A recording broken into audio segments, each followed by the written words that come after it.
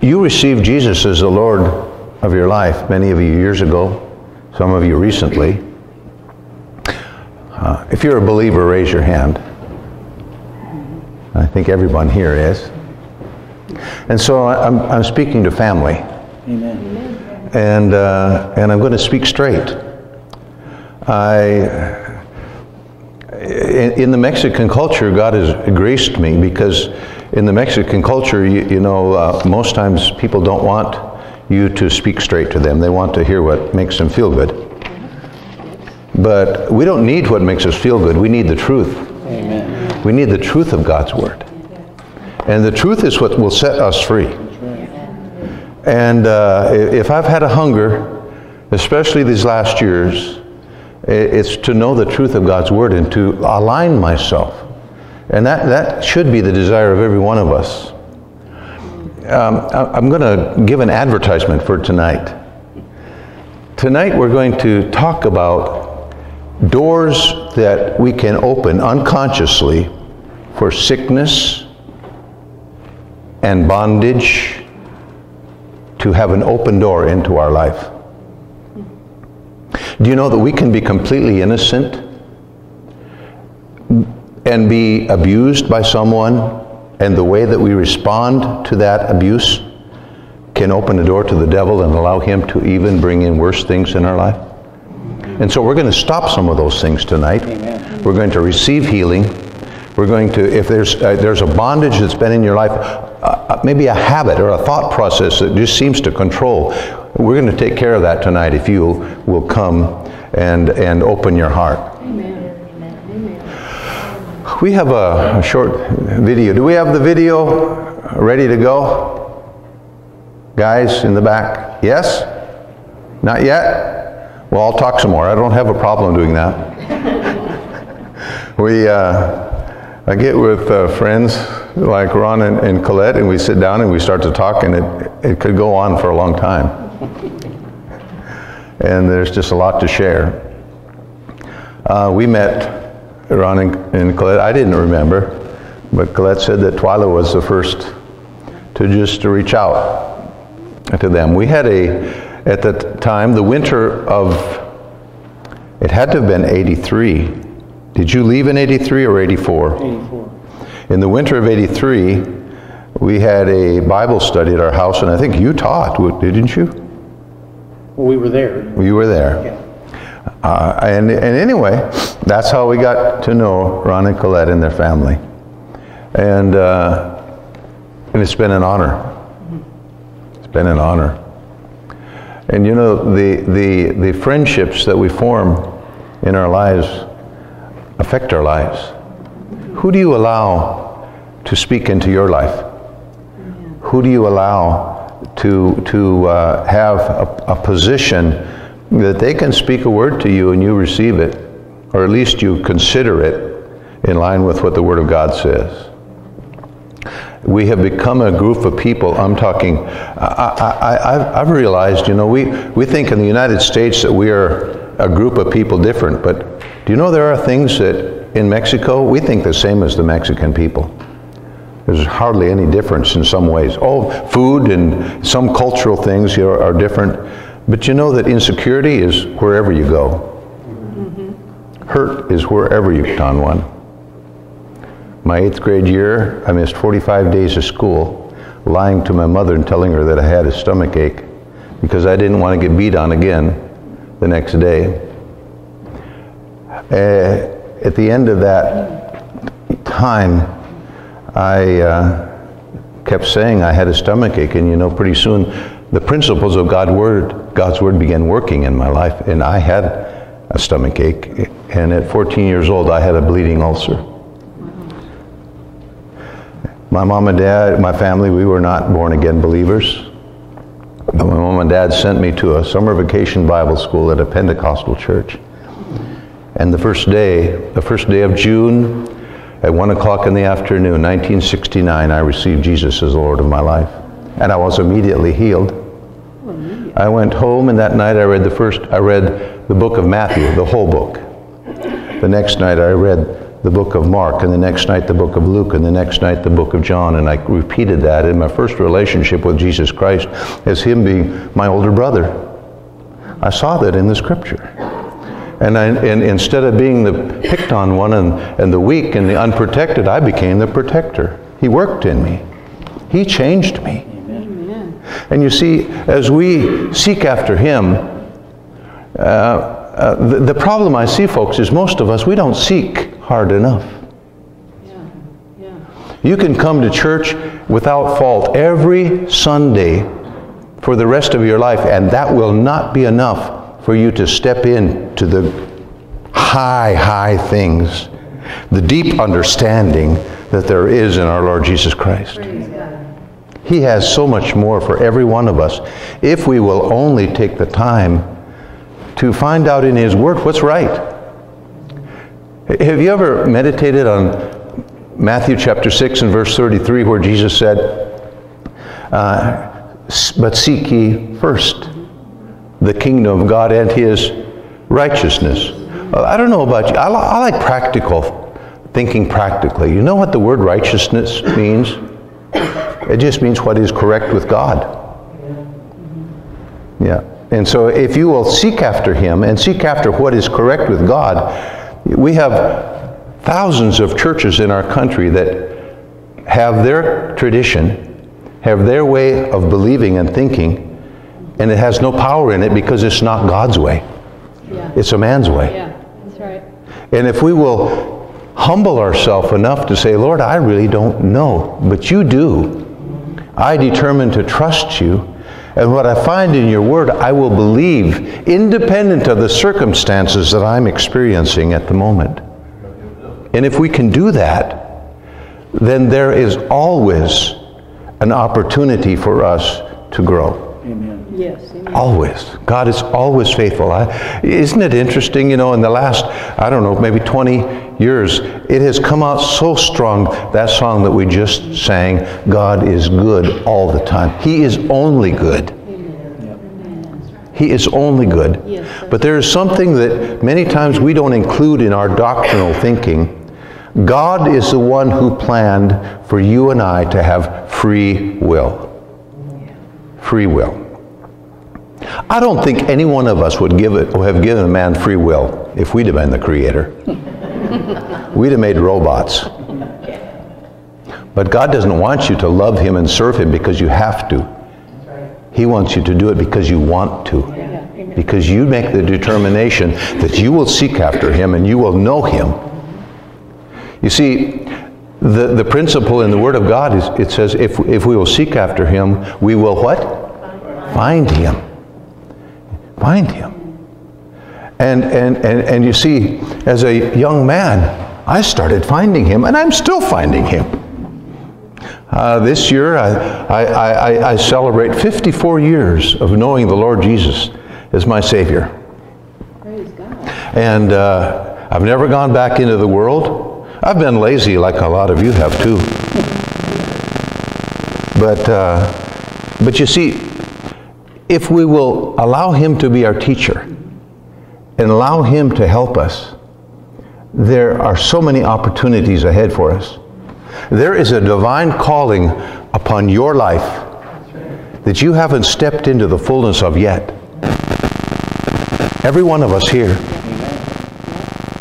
And don't try to copy someone else, because that would just make it ordinary. Do what and step into what God has for you. He'll lead you. It's like this morning, I have two messages. And I couldn't figure out, which one, Lord? Which one's for the morning and which one's for the evening? I knew that these are the two messages that I'm to share with you. But I have clarity now. And you know why? Because I don't hear with these ears, I hear with these. And we perceive what's needed where we are. Amen? Just a few words about what my wife and I, Twyla, do. We have 4 children. Our oldest is 46 years old, and and we're still young in the Lord. And our kids all live here in the States, and thank the Lord. We thank the Lord for their lives and God's protection upon them. Twyla and I believe that our calling to Mexico is all of our lives. We don't have a home here. Many people ask, well, when are you going to come back? Well, we don't have anything to come back to. Our home is there. Our life is there. And we took over in the year 2000. Twyla and I had gone to Mexico in 1988. 89, we started teaching in a private school for 9 years. Twyla 9 years, me 8. And during that time, I was involved in a mission group out of Laredo, Texas. Then in year 2000, or 1998, God spoke to my heart about starting a church in Saltillo. In the year 2000, we opened the doors first time for a Word of Grace church in Saltillo, Coahuila. Saltillo, Coahuila is a very Americanized city. We have a 6,000 employee Chrysler plant. The Dodge Ram is assembled there. The Chrysler has a 4,000 employee plant, and they assemble many of the smaller economy SUVs that are being sold here now. The hunger for the young people in Mexico is to be wealthy. And many of them, we have children there that are 8 years old. They might not have a fridge in their house, but every kid has a cell phone. And so the culture of this country is invading Mexico. We as a missions group, we started out, Twyla and I, doing what missionaries typically do, feeding the hungry, helping to clothe those that have need. And we found out very soon that food is gone right away and the clothes wear out, but the Word of God doesn't ever wear out. And so we saw that teaching God's principles, teaching God's ways was our principal calling, and that's what we've done for the last 34 years. My wife and I are just a few months apart in age, and in September, my wife turned 68 years old. Don't tell her I told you. And I am 68, and we've lived 34 years in Mexico, half of our life. It's a milestone for us. And so we have directed a Bible school, and we have many, many children in Mexico.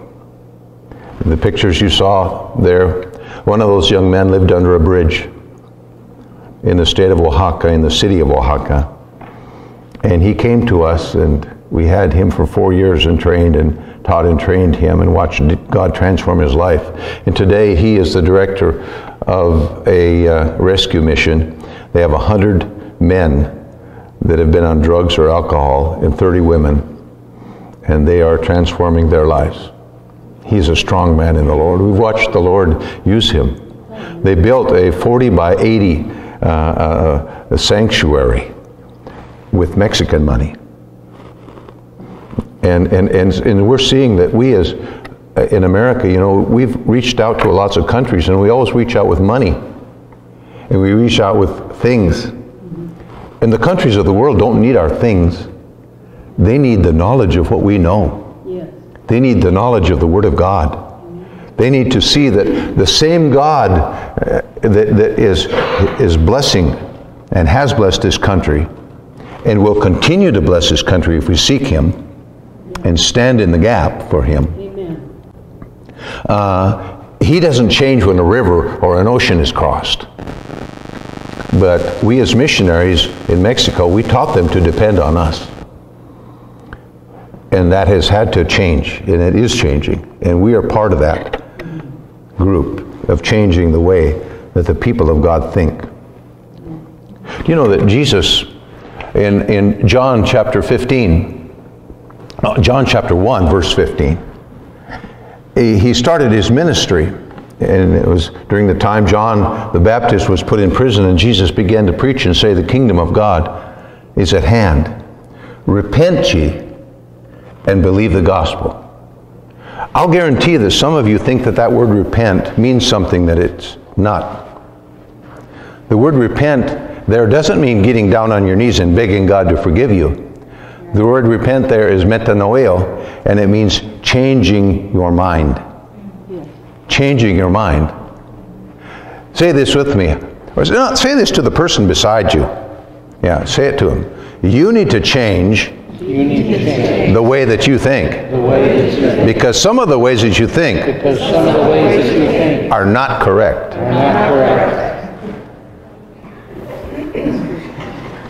All of us. All of us. And you know what changes the way we think? It's the Word of God. If you will allow, I remember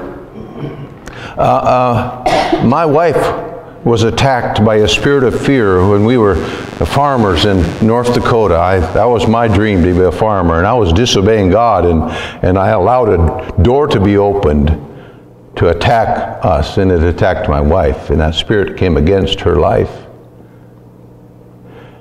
And thank the Lord, just through a miraculous set of events, someone put into Twyla's hands Charles Capp's little booklet, God's Capsules. And she read that little book 3 times a day out loud in desperation. We didn't know anything about faith. I was a graduate from a Bible school, but I didn't know. And she kept doing that, and she would read it morning and noon and night, about 20 to 25 minutes each time, and she read it out loud every time. And I would come in from the field farming at night sometimes, and I'd want to say, woman, would you just be quiet? I'm tired. Me, a great man of faith. And she didn't quit, and she didn't quit, and she didn't quit. And 3 months later, we looked at each other and we said, hey, you know, that fear hasn't been around for several days. And she's still one of the most peaceful persons that I know today. The Word of God changed her. The Word of God set her free. And so I went before God and I said, God, I've never seen anybody do this before. And I had never seen anyone do it before. And I said, if this is true, here, you know, me thinking I'm a great man of faith, you know, then I'm going to live healthy. And I'm going to study your Word, and I'm going to speak your Word, and I'm going to fight against headaches and colds and flu. And I have defeated them. I haven't had a headache for over 40 years. I haven't had the flu for that long. But I would be out driving my tractor and listening to a cassette of healing scriptures that I had made myself. And I listened and I listened, and I made big mistakes. One time, you know, I still have some symptoms of what do you call it? Myopia? In Spanish, it's myopia, nearsightedness. And so anyway, at 6 years old, I had the measles, and this eye was 5.5, and this eye was 4. You know, pretty much blind. And so anyway, I started saying the hearing ear and the seeing eye, the Lord has made even both of them. Proverbs 20, verse 12. And I was out cultivating corn one day, and I heard this voice tell me, Kerry, healed people don't wear glasses. And so I said, well, that's right. I took my glasses and I threw them out the cab of the tractor window. And the next round, I tried to get out and find them.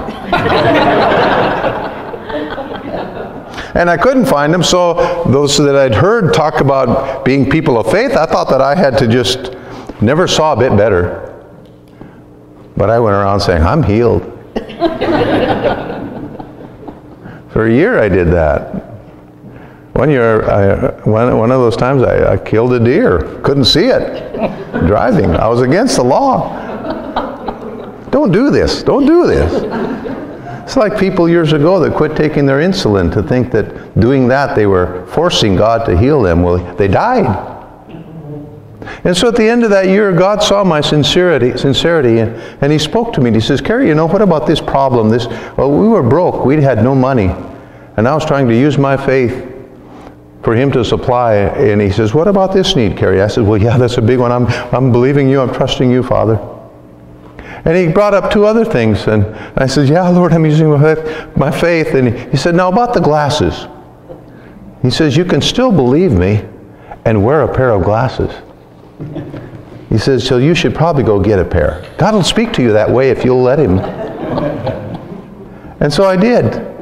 Do you know that today this eye is 3.2 and this eye is 2? So instead of getting worse, my eyes have gotten better. The history in my family is macular degeneration. And you know that that is hereditary. And my wife and I take the vitamins, but we use our faith when we take the vitamins. Amen. You see, speaking words, it's like Jesus told them, seek first the kingdom of God and the ways of God, what's right with God. And you know what? Everything that you will need will be added to you. Amen. Everything. Amen.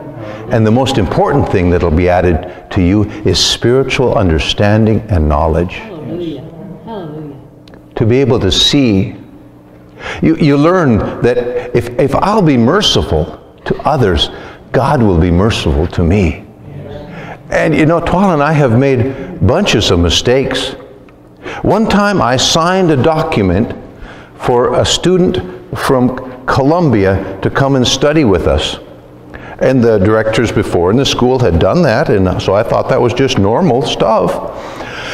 And I got a letter in the mail from immigration, Mexican immigration, and they invited me to come into their offices. And I went and sat down, and this man smiled and looked at me, and he said, showed me the letter, and he says, sir, who gave you the authority to sign this letter? And I looked at him, and I got a sober look on my face, and I said, no one. And I said, what does this imply? He says, well, it could be a prison term. He says, I said, is there any other way? And he says, well, or a financial fine. I said, well, I'd prefer the fine. He says, oh, don't worry. We'll get in touch with you. I said, well, about how much? He says, oh, 10,000 pesos. And at that time, it was $5,000. And so I left that office, and going to tell my staff and my wife that we owed that much money for me signing this letter that I shouldn't have signed. And I walked out the door, and a man that I'd gotten to know named Chuy Castillo was just coming in the door, the owner of the biggest newspaper in the city. And he looks at me and says, well, hi, Kerry, how are you doing? I said, well, not too good right now, Chuy. And he said, well, what's going on? And I told him, and he said, don't worry about it, I'll take care of it. And I never heard another word. Praise God. But you see, we had forgiven people that had done horrible things. And we had determined that even though our flesh didn't want to ever love them, we determined to love them. And if you'll be merciful, you see, those are principles that won't change ever. Right. God established them. Amen.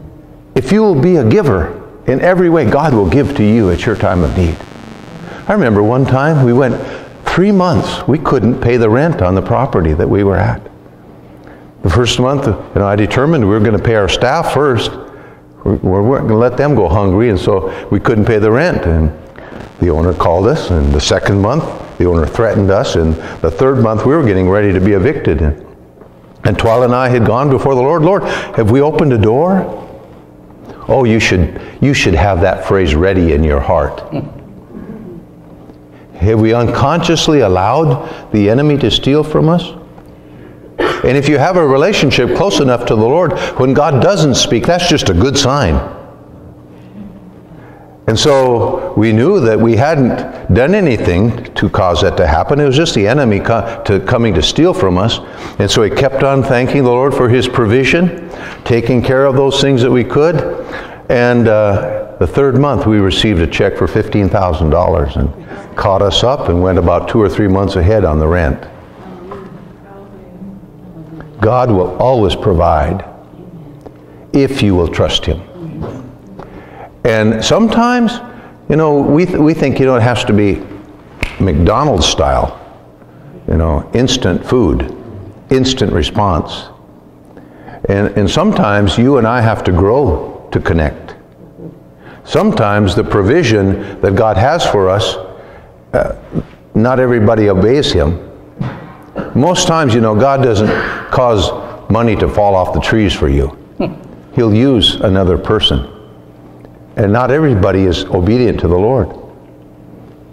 But if you will keep trusting him, there will be always someone who will obey. Amen? And so in that, what I'm talking about is we determine that we're going to trust God before anything else. Any other word, any other experience, any other attack that comes against us, we're going to determine that what God has said about that situation, that's going to be the determining factor for us. Say amen. Amen. Amen. And so, Christians, we call ourselves born again believers. And do you know that being born again or being saved, we use that word saved. I don't like to use that word for the person who received Jesus as their Lord. They are born again. They didn't get saved, because every day of your life you are being saved. Amen. Yeah. Being saved is in health and healing and provision and protection. All the things that you can need now and forever is in the salvation that Jesus has provided for us. And so when we were born again, that was just a beginning. Babes in Christ. And what can babies do for themselves? Breathe and cry. And so in that implies, the Bible says that we, as babes in Christ, were to desire the sincere milk of the Word. And you and I need to get these things established. And it's possible for a Christian, it's possible, are you hearing me? It's possible for a believer to receive Jesus as their Lord and stay a baby for the rest of their natural life. Yeah. Yeah. And never grow. True. Yeah. And so if we're going to grow, and you see, God loves this all. He loves every person in this city and in the world. He's their creator. But he's not necessarily their father. Yeah. And so in you and I as Christians, we can receive Jesus as the Lord of our life, but not necessarily connect with his provision. Not necessarily connect with our identity. And so there are some needs that we have, desperate needs. We need to know God, who he really is. Amen. Yes. As a young boy, I was about 15 years old, had known the Lord for 6 months, and was attacked with the flu. Do you notice how I said that? I was attacked with the flu. I didn't have the flu. Amen. And you'd be surprised how many of you, I pray for people during this 6 weeks. I've prayed for lots of people, and many times I have to say, well, you know, I have cancer. Well, I say, amen. I guess there's no reason for us to pray if you're going to have it. That's right. So we look at any kind of sickness as an illegal attack against us. It becomes our enemy. See, depression is our enemy. Insecurity is our enemy. Amen. Yeah. Bitterness is our enemy. Unforgiveness is our enemy. And we resist those things just as we resist the darkness of the devil. Yeah. Because they are not a part of us. We are new creations, new creatures in Jesus Christ. And everything should be new. If we can believe it, it will be that way. Amen. Amen. And so in that, if I understand who God is, and I had to find out. I remember one time at 15, I went to the church on a Wednesday night to testify. That was testimony night, and I got up and I said, well, I want to thank the Lord for giving me the flu, because I wasn't reading the Bible like I should, and while I had the flu, I started reading the Bible again. Thank the Lord for giving me the flu. Well, what foolishness! What foolishness! And I had to learn. I had to learn that that was wrong. I had to learn that God wasn't like that at all. He's the best Father there is, or ever will be. Once He says something, it never changes. And you see, if you will believe the Word, by Jesus' stripes you already were healed. If there are symptoms of sickness in your body, then you resist it with every bit of your being. If you need to go to a doctor, you go to the doctor. And if they prescribe a medication, you take the medication, but you take it by faith. But you don't give up your faith in that you are healed by the stripes of Jesus Christ. Amen. Amen. Amen. We had a lady come from southern Mexico. Her son asked if he could bring his mom. He was on our staff. And we said yes. She couldn't get up off the bed. Arthritis was killing her. And we ministered to her over a period of 6 months. And she kept going to the doctor. And at the end of that 6 months, she received a letter from the doctor saying that she was free from arthritis. Amen. But you know what? People did some things to her and she couldn't forgive them. And you know what's going on in her body today? Arthritis again. And so, folks, I challenge you to be brave. I challenge you to be strong. I challenge you to be a true believer in everything that God has accomplished for you and in you in Jesus Christ. And you will have to become stronger than most of the people around you. Yes. And you will have to spend more time in the Word. And you will have to learn to speak more, but correctly. Yes. Yeah. And not speak what you feel, Yeah. and not speak what you see, but speak what you believe. Amen. Amen. And if you'll do that, my friend, more and more and more, the windows of heaven will open to you. And you will be that person that people will look to.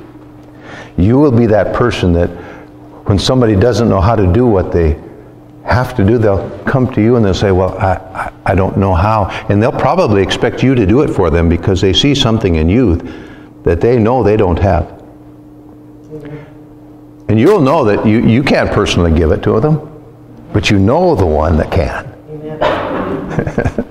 And that's Jesus. And if we know that, I'd like us to look at two sets of scriptures.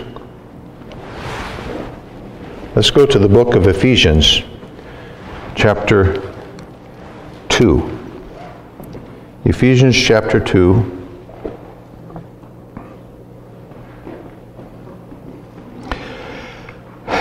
And we'll start reading.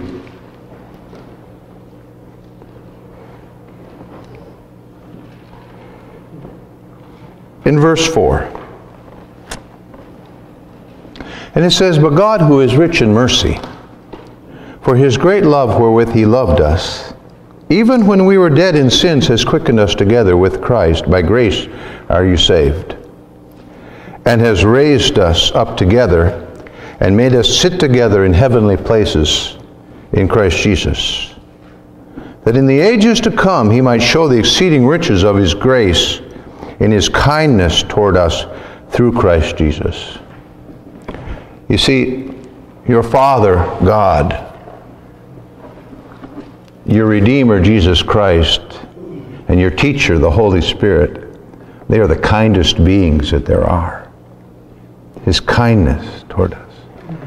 And you need to convince yourself with the Word of God that if anybody will love you, God is the one who loves you. He loves you. That's right. He sees, he knows more about you. He knows what you're going to do. The next error that you're going to make, he already knows. And he still loves you. And he's still willing to raise you up as high as you'll allow him to. As much as you can believe, you can receive. Jesus talking to that father when he's brought his demon attacked son. And the father said, if there's anything you can do, please help us. And Jesus didn't even answer that question. He just says, if you can believe, all things are possible to him that believeth. So say this with me. I am a person of possibilities. And you know what determines your possibilities? You tell me. Your ability to believe. And I see in myself, and I think probably for most of us here, my biggest responsibility right now and my biggest need is to convince myself to believe even more. Yes. To convince myself. You see, the Bible has been put in your hands, but who's the one that decides to read it? We do. You do. Who's the one that decides if I'm going to follow the principles? You do, and I do. We're saved by grace. There's things that God has done for you and for me that we didn't have any part in. We can't change it. It is what it is, and it's great. But you can determine, it's just, there's things that we don't understand in our mind, but we can believe it. Free will. A God that will allow that person that he created to determine against him and go to hell, where his enemy, Satan, abides. You know, most of us, we're trying to save things that aren't savable. We're trying to fix things that the other person doesn't want fixed. One time, we had a situation where a husband and a wife, and this man was just beating his wife, being unfaithful, and we turned him over to Satan for the destruction of the flesh, for the saving of his soul. And he came to me and he says, oh, Pastor Kerry, please don't do that. Please. I said, well, Eduardo, then you're going to have to submit to God's way. Because you have before expressed your hunger for him, and the devil has led you to something that you really don't want to do. And we watched him change. We watched the Lord work in his life. You see, why do you do what you do? Paul wasn't turning that person over to the enemy in Corinthians 1 because he hated that man. Right. He loved that man, and that was the way that that man had an opportunity to be saved. And so we take on God's ways. We take on his principles. We are lovers of the brethren. We're lovers of humanity. But we don't participate with all the brothers in what they do, and we don't participate with those outside of the Lord Jesus Christ. We determine who's going to influence. We determine who's going to have that place in our lives. Let's go on here. Verse 7. that in the ages to come he might show us the exceeding riches of his grace in his kindness toward us through Jesus Christ. For by grace are you saved through faith, not of yourselves. It is the gift of God, not of works, lest what? Any man should boast. For we are his workmanship, created in Christ Jesus unto good works. The plan of God for every person here is good. Good works, that your life produce good things for others and for yourself. And then in the last part of that verse, which God has before ordained that what? That we should walk in them. Who decides that? I do. And you do. So ask the person beside you, are you walking? Say it, I want to hear you. Are you walking In the ways that God has designed? in the ways that God has designed For you? for you? And I think every one of us, if we're honest, we'd have to say, well, not every one of those ways. Yeah. It's interesting. I determined, like I told you, that I was going to live healthy. I've been attacked with cancers. 1985, I was walking out of the kitchen in our house to go to work, and I was a lawn service man. And I went down on the floor in the living room, and I couldn't get back up.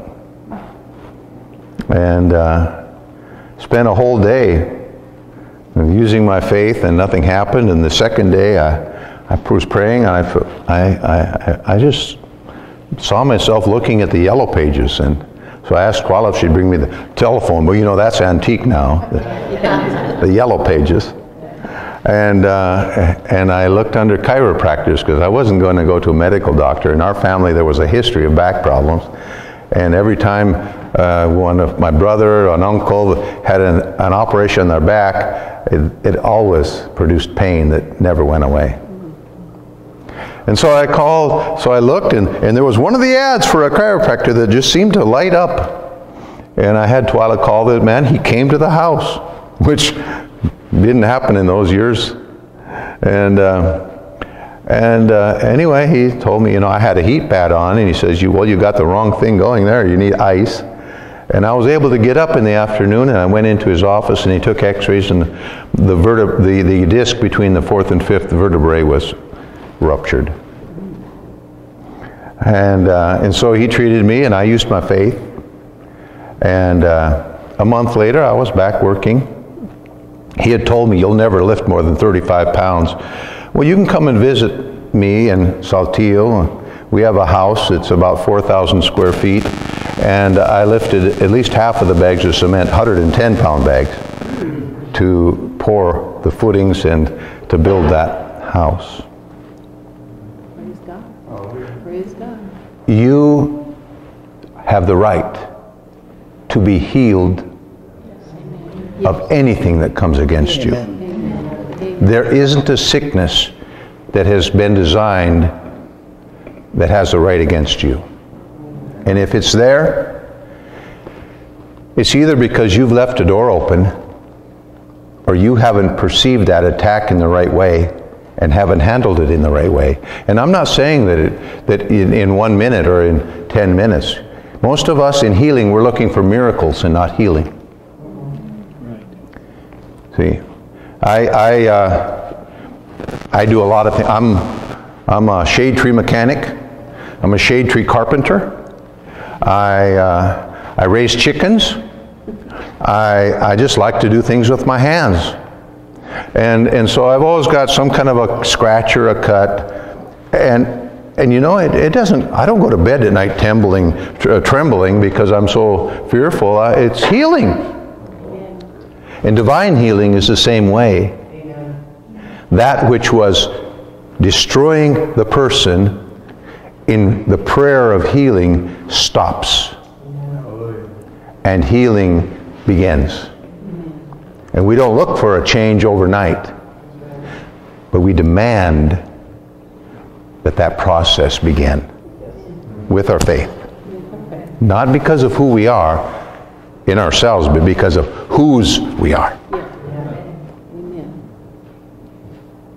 And you see, you have to establish that. When sickness comes against me, and it does, just like against you, I don't look at it like most people do. Most people look at sickness and, and they get fearful. And sickness is like somebody trying to rob from my house. What would you do? I'll talk to you dads. What would you do if you had a young child and they broke down the door to your house and were going to harm your child? What would you do? Would you run and get in the closet and let them do whatever they wanted? No, you'd protect your child. And so this is your house. You're the one responsible to maintain it. Yes, that's right. Yes. And how do you do that? By faith in the promise of the Word, and by obedience, because as we obey the Lord and walk in His ways, then we have rights that are established by the blood of Jesus and His resurrection from the dead. We walk in His ways. Since 16 years old, I've been a tither. And you know that some of those times, it just seemed like it wasn't working. But do you know that during the pandemic, we had to close our church one time for 9 months to follow the law. And in our situation, being foreigners, we were the first that would be picked on, if you want to put it that way. So we determined to follow, but we made sure that we were ministering to the people that were our sheep. And you know that during that time, financially, we were better off than before. God just provided for us miraculously during the pandemic. He met our needs. Just recently, you know, in the change we've had in our economy, all of a sudden the peso that was 22 pesos equals $1 went down to 16 pesos to the dollar, and all of a sudden our income went down 28%. Years ago, I'd have said, oh, this is a disaster. And my wife and I looked at each other and we said, well, here's another opportunity to grow. Amen. Amen. And we are growing. I pray that you are. I pray that you are. And all these things, simple things, do you know what they do in you? They raise you up. You see yourself different. You see God differently. You see the work of Jesus differently. It becomes more real and more valuable in your life. And you start to expect from yourself greater things than you did before. Amen. And so in that, we're the ones that make the decisions. I'm not talking about being righteous by my works. It's the blood of Jesus and my faith in His work that has made me a son of God, or you a son or daughter of God. But there is work that you will have to do. It's not work to be loved by God or work to be accepted by God, but it's work to change the way that you see God, the world, the situation that you're in, Jesus Christ, and you as a born-again believer. You have to see that all things are possible to you. And we've lived the times when we had lines of people praying, and you know what their trust was in? That anointed evangelist or that anointed minister that was going to heal them. And we're learning that God may use that person and may help us connect with that person. That person may help us connect, rather, with the healing that is ours, the deliverance that is ours. But they are not the source. Right. Yeah. I'm learning to be a conduct. You see, folks, say this with me: the Spirit of God, abides in me, and out of my innermost being flow rivers of living water. When I received the baptism in the Holy Spirit, with the evidence of speaking in other tongues, the Spirit of God came upon me, first in His power, to be an example and a witness for the kingdom of God. And tongues are a great help for me in praying the perfect will of God. You see, that's you. That's you. And you know that some of you here, I'm not judging anybody, but I just know averages. Some of you didn't speak one time in tongues this week. Some of you have had the opportunity to receive for years and you've not done it.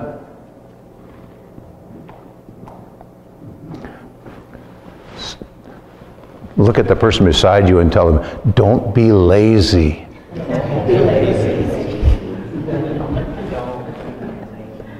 Mm-hmm. You know, if I looked over you and I said, you know, God has spoken to me, and I have $1 million to give to one person here. Oh, you would be everybody would be smiling the prettiest you can. And here God has offered to us. It's like, do you know that in being born again, God doesn't have to do anything new. Jesus doesn't have to do anything new for you to be born again. It's already been taken care of. That's right. You have to receive. Yeah. And the baptism in the Holy Spirit doesn't have to do anything. He's been sent. He's here. It's your job to receive. I've been, this last 2 years, I've had the honor to lead over 350 people into the baptism in the Holy Spirit. And, but I find that I have to teach them. If I can have 3 hours teaching, I can guarantee that at least 80% will speak in tongues right away. Because most of us lack faith if we haven't received yet. And even those of us that have received, why don't you pray every day in tongues? You've received a supernatural language that is direct with God. Satan doesn't understand it.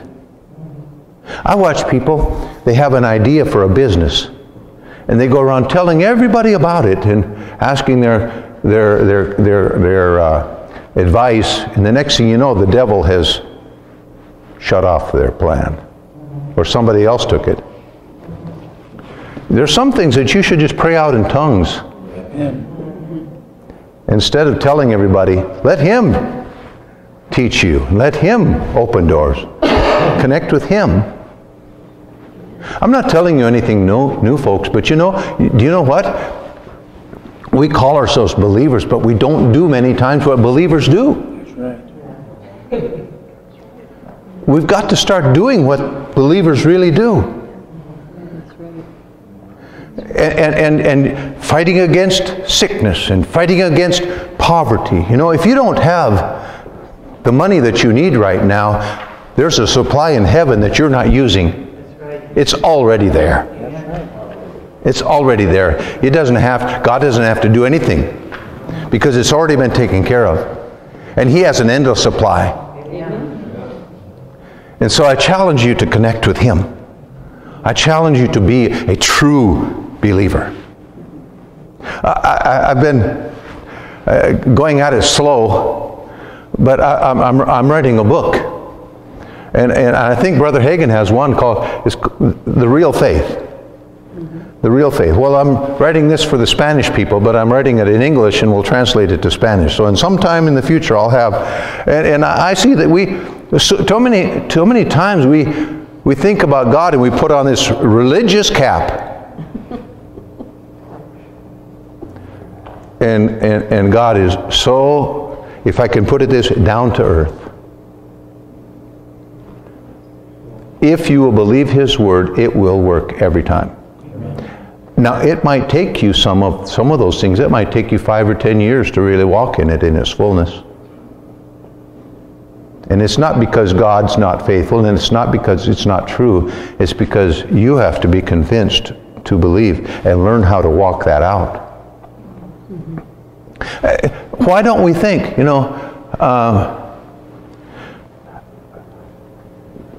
who was I talking to? Was it you talking about a mathematician? Yeah. Doc Horton. Well, Doc Horton was a super intelligent man in mathematics. Well, imagine that you've just learned how to add and subtract, and you say that, well, that's enough.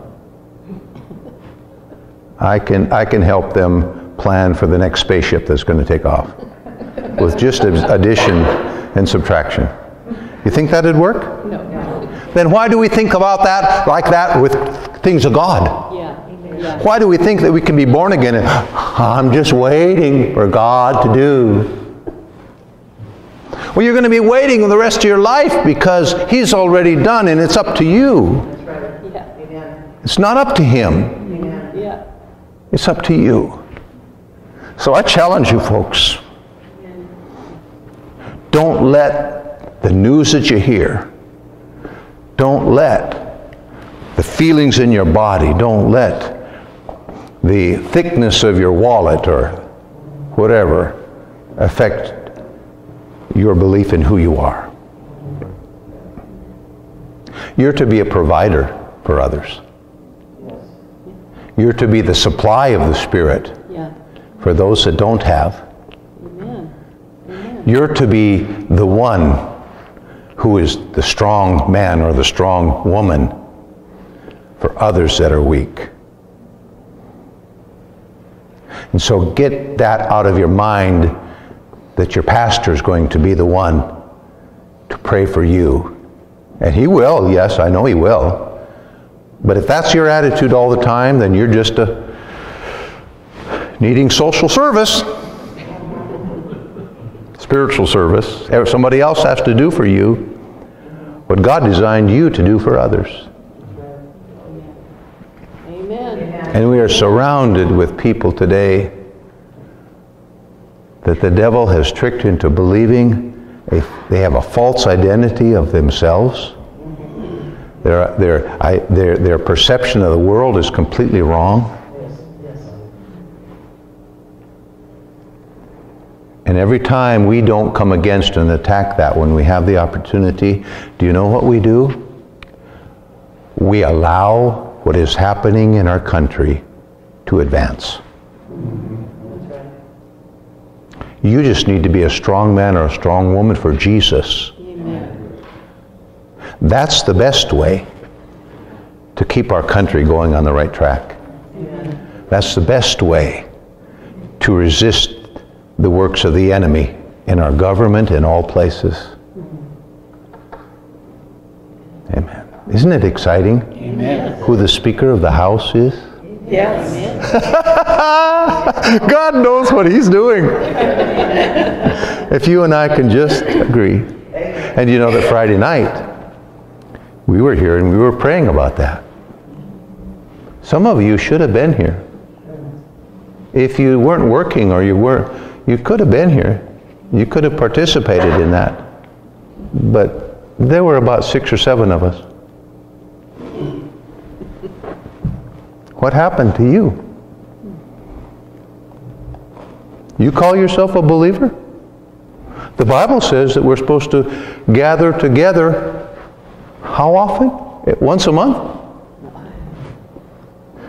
When we see the coming of Jesus closer, is His coming closer than ever before, do you think? Then we should see you in this room every time there's an open door. Amen. Praise God. That's what the instruction in Hebrews is. More. You say, oh, Kerry, lighten up. I love you Yeah. in the Lord. Thank you. And I don't think I'm speaking anything that your pastor hasn't said. He might have been a little more peaceful about it.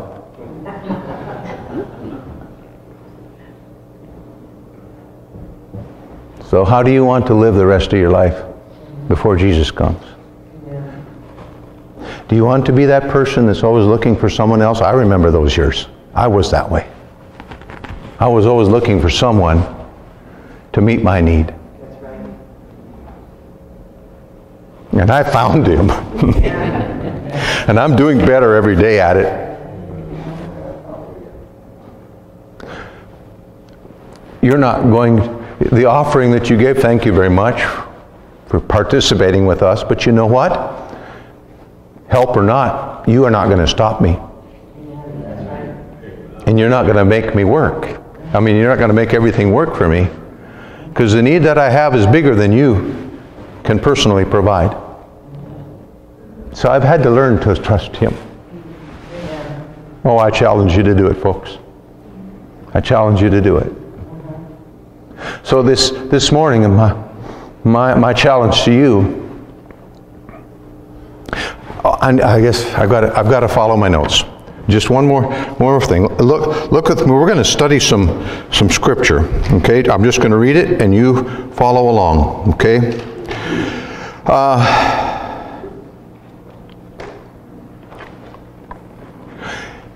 2 Peter 1:1. Simon Peter, a servant and apostle of Jesus Christ, to them that have obtained like precious faith. Who has to obtain that faith? We do. I do. With us through the righteousness of God our Savior Jesus Christ. Grace and peace be multiplied, that's 2 Peter 1:2, unto you through the knowledge of God and of Jesus our Savior. Well, how do we get that knowledge? We have to learn it. Who becomes a student? I am the student. You are the student. It's my responsibility. Say it with me. It's my responsibility. Quit putting this stuff off on God. God's not the cause of your problem. He is the answer. But you're going to have to seek after Him. He's not going to force you to do it. He's offered. And that's free will again. Verse 3, according as His divine power has given us all things that pertain unto life and godliness through the what? Knowledge of Him. Oh, wow.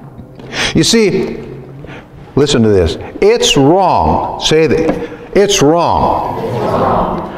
For a believer not to know the ways of God. Not to know the ways of God. Not knowing and living by the ways of God will produce what the believer least wants, but it will not produce spiritual or natural rest.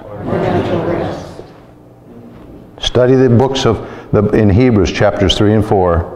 Israel couldn't enter into the rest of God, the rest of faith, because they couldn't be convinced to believe. They couldn't be convinced. Colossians 1:10.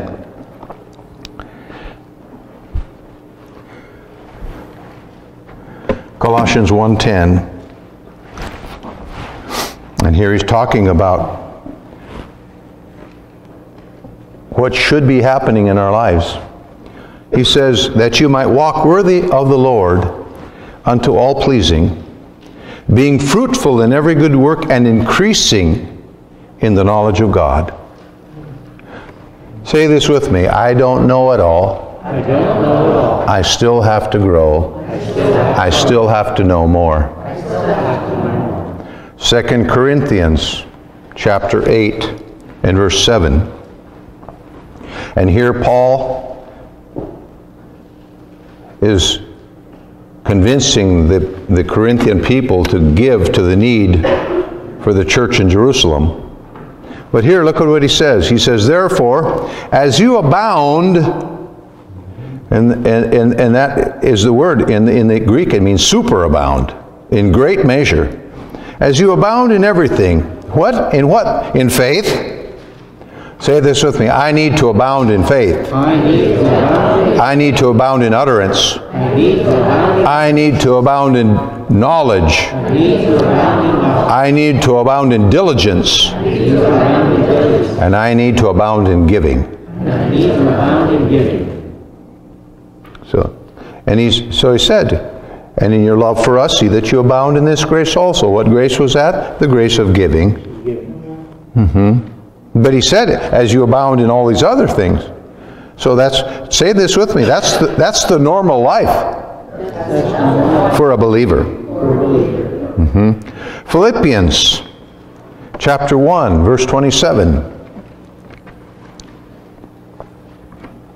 He says, only let your conversation be as it becometh the gospel of Christ, that whether I come and see you, or else be absent, I may hear of your affairs, that you stand fast in one spirit and one mind, striving together for the faith of the gospel.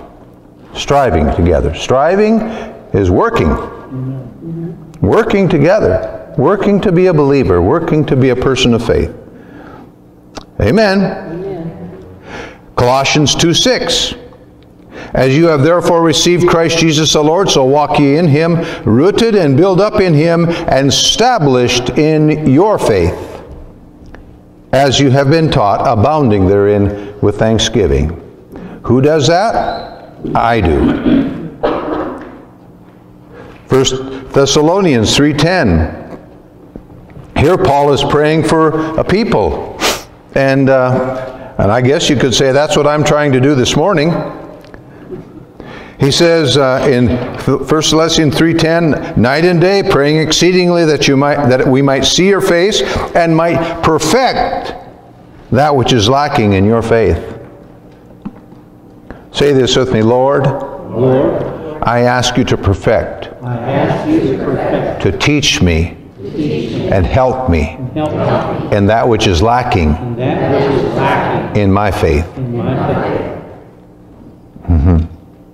2 Thessalonians chapter 1 and verse 3. 2 Thessalonians 1:3. We are bound to thank God always for you, brethren, as it is meet, because that your faith groweth exceedingly, and the charity of every one of you all toward each other aboundeth. Say this with me. That's what other people should be saying about me. And the last one, 2 Peter chapter 1 and verse 5. And he says this. And he says, and besides this, giving all diligence. And that word diligence there is just the word speed. All speed. Do you know that some of us work better under pressure? Is that you? Are you the one that you have a homework assignment when you were in school, or now that you are in school, and you do better about 11 o'clock at night when it's due the next day? Well, some people are that way. But here he's saying to add all speed, and that means giving the proper amount of time and attention needed. Add to your faith. Adding to your faith. And here we see all these things: virtue, knowledge, temperance, patience, godliness, brotherly kindness, and charity. And he says in verse 8, he says, for if these things be in you and abound, if these things be in you and abound, they make you.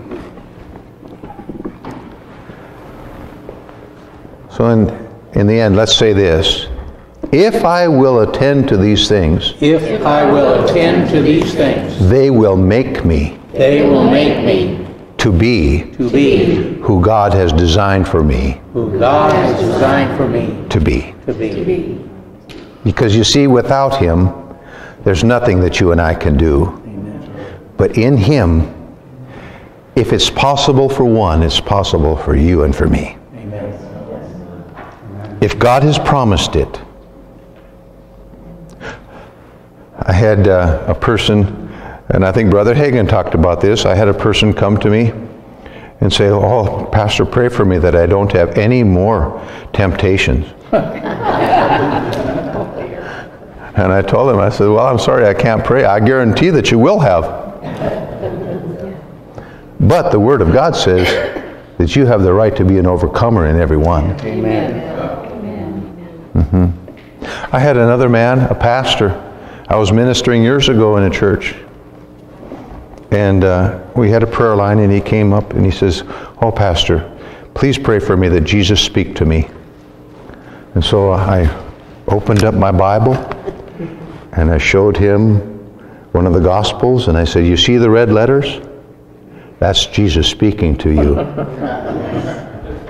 sir. Too many times we're expecting God to do what He's put in our hands to do. Yes. Yes.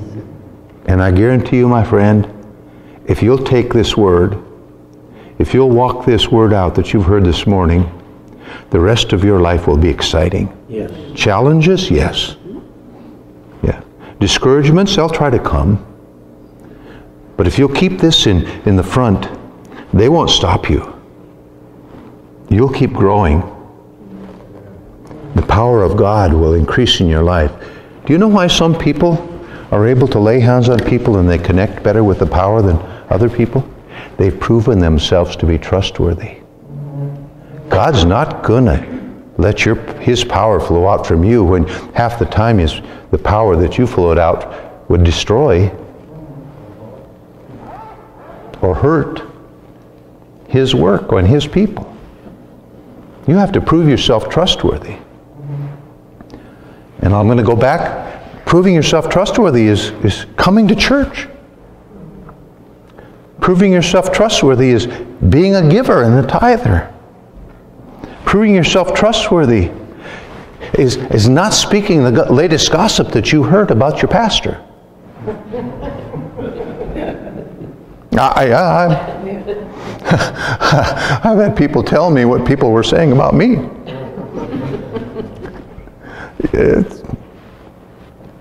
We speak what we believe. Now I want one more thing. The next time you come to church, when you sit down, you take the place of authority. You don't have to, no, we don't need you up in front. There where you're sitting, in your spirit you do this, okay? You look around in your spirit, man, and you say, "How is the atmosphere here? Is this atmosphere, has someone brought in something that would hinder the moving of the Spirit? Is there something here that could hinder what God has put in my pastor to minister?" I take authority and I speak freedom. Spirit of God, have all freedom in this place. I bind the works of the enemy and I set myself to receive. And do you know what? If you'll all do that, oh, you're going to have times in the future that are supernatural. Better than you've ever experienced before. And you know what? It won't be about him. And you won't leave saying, "Whoa, the pastor was really anointed today." You'll say, "We participated with the Holy Ghost together." Yeah. And he used our pastor. Amen. Growing up. Growing up. And church, I think you're ready to hear this. I think it's time for you to hear this. And I think you can do it. I think you can do it. So I'd like us to stand together. And before we end, just remember, folks, I challenge you to come tonight. If there's a physical attack against your body, please come. There are things that we haven't paid attention to many times that, let me just say this. I was in Denison, Iowa, last Sunday. And a lady that's just been faithful there for years. We ministered the word we're going to minister tonight. And there were several there, but she was there, and her heart had there was a symptom that the electrical message, you know, your body works on electricity, was not getting to the heart correctly, and there were problems in the heart. And so I laid my hand on her and I asked her, "Sister, is there something that happened in the time past that broke your heart?" And she just started to weep uncontrollably. And we prayed for spiritual and emotional healing in her heart. And then she received her healing. Amen. And many times there's been attacks or things that we thought we took care of. You know, do you know that unforgiveness is one of the biggest doors that we unconsciously open for the enemy to come in and attack our health or our finances or any way. I don't know about you, but me being picked on as a little boy, do you know that sometimes I'll be dreaming in the nighttime, and that dream will come against me, and I'll wake up and I'll have to say, "Devil, I forgave those people. That's not who I am anymore. You just leave me now, because I have forgiven them. Amen. I will not take up unforgiveness again." And so you may have to resist that unforgiveness 100 times, but the 101st time you just keep on doing the same thing. And you disconnect yourself with what the devil is trying to do. Some of you have faced horrible things, unjust things, but that might be the door that the enemy has used to come against you, to steal from you. You didn't do anything wrong, but not responding in the correct way has left a door open. So I challenge you to come. Amen. I want to pray over you. Raise your hands, please. Father, in the name of Jesus, I thank you for my brothers and sisters here. Thank you, Lord, that these people have sent me as an ambassador to the country of Mexico. And so with that spiritual connection, I speak over them that no weapon formed against them prosper. And every tongue that rises against them in judgment, I condemn according to the Word of God in Isaiah chapter 54 and verse 17. Thank you that that is these people's heritage in you as sons and daughters of God. I ask you, Lord, to teach and train and raise us up in the areas that we've talked about in Jesus' name. And everyone say it together with me. Amen. Amen. Amen. God bless you. Amen.